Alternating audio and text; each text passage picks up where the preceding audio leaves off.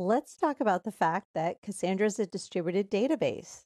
In a distributed database, rather than being constrained to having to fit all of the data onto only one server, the database can be spread across multiple servers, allowing for massive horizontal scalability.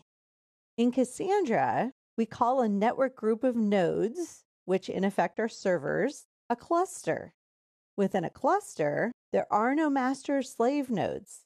Each node has the same functionality as the others, which, combined with replication, which we'll be learning about shortly, allows for a distributed database with no single point of failure. In addition, a Cassandra cluster can easily be spread across more than one data center, allowing for data availability even if one data center completely goes down. Let's now go take a look at documentation that's available on Cassandra's architecture. So if you'd like to follow along with me, I'm going to go to a browser and in the address bar, enter www.datastacks.com/docs. That should take you to this page here. DataStax is a company that is heavily involved in the Cassandra community. DataStax offers an enterprise version of Cassandra, as well as professional services, as well as documentation.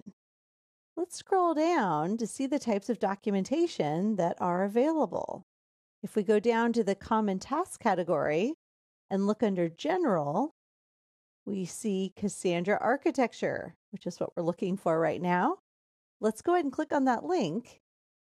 And we're here on the landing page for Architecture in Brief, which provides us with an overview of Cassandra's architecture.